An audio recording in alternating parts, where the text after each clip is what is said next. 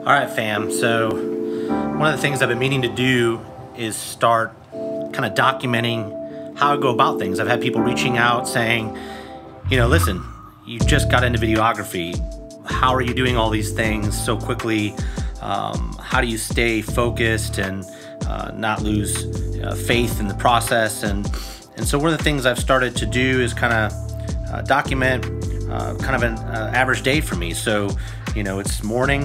I've just started to brainstorm some ideas that I have on the table, and I'll kind of take you through some of those, including a video I'm working on right now for a guy named Wes Knight that I met at the ICC sort of day of soccer event with the Cooligans. And I've been meaning to sort of send him some B-roll that I got of him at the event. But then I started to kind of go through his Instagram feed and got inspired to do a little more than that. So let's get to it. Welcome to my shamble of a studio that I've been building slowly. And this is my super powerful editing machine. That's right, it was originally a gaming laptop and has since become a Premiere Pro editing station. Got some mixer laying around and a bunch of other stuff. But anyways, you know, let's go ahead and get to work on this video. So originally, I was gonna send Wes just some B-roll that I had captured at the ICC event. I had some footage of him playing soccer in like a five-a-side match, like a celebrity match. He's a retired MLS player, and he was also working with kids. So I have some footage of him working with kids at some different activations and stuff like that. But the more I got around thinking about it, you know, I didn't want to just make some hype video. It's been a couple months have passed since I've been able to get around to this. So it doesn't really have any relationship in terms of timeline to anything he's doing right now. And then I started going through his Instagram posts, and, you know, he's got a lot of motivational stuff on there, and he's been going through a hard time with shoulder surgery, and he's pretty authentic in terms of how he puts himself out there. And, you know, one of the things I do on social media is I tend to think that I also do the same, that I'm very honest about my mental health struggles and other things like that. And so I relate to a lot of the things that he's going through and a lot of the ways he says things. You know, it comes off as very authentic. So I'm actually scrolling through his Instagram right now, and I think I may be able to tell a story for Wes. And what I'm hoping to do is take some of this footage that's on here of him talking, as well as some of his posts. He's got a picture of like an x-ray of his shoulder and the scar from post-surgery.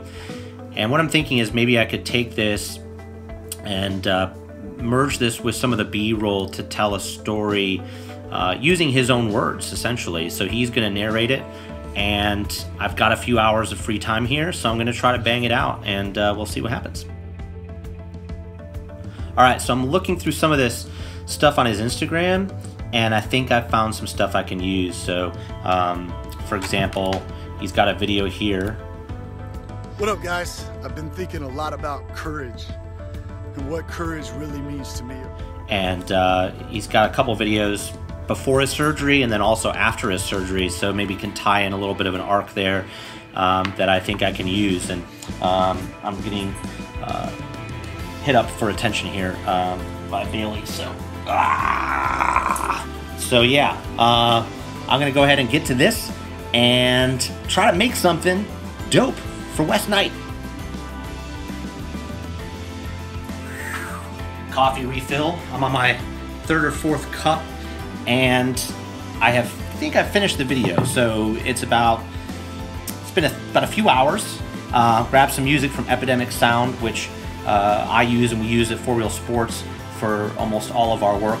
And then also just kind of did some light color grading, because this video was shot using a natural profile for quick and ease at the time. So can't do a lot of color grading with it, but did some color correction and try to lay on a nice LUT to kind of bring out what I think is the message he's trying to share in his Instagram videos and all that stuff. So yeah, let's see.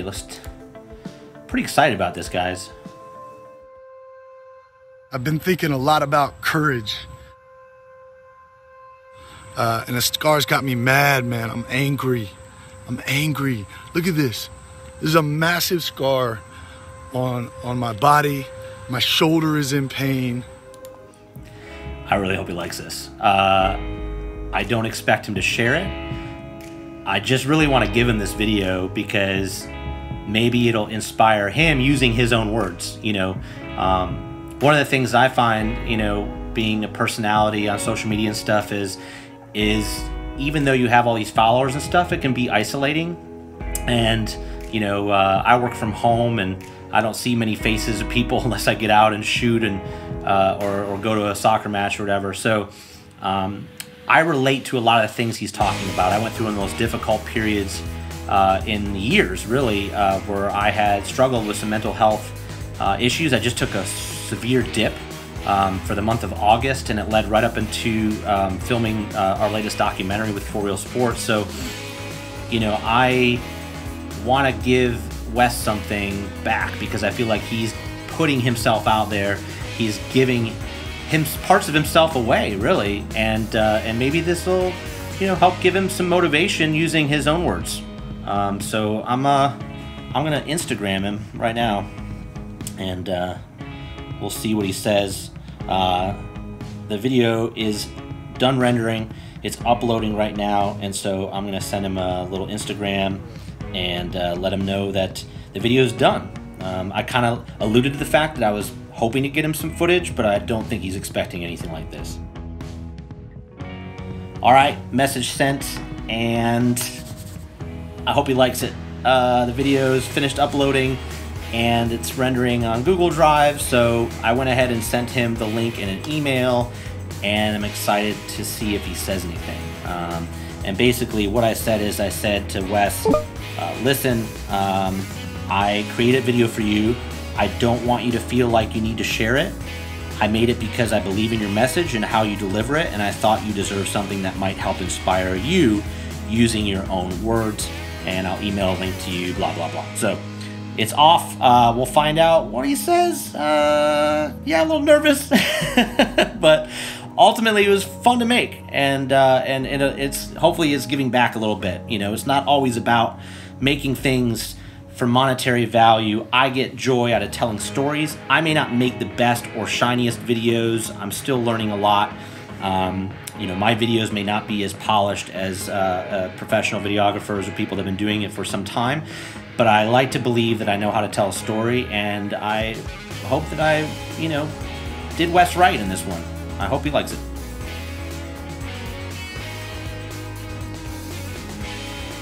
All right, so I got a message back from him, and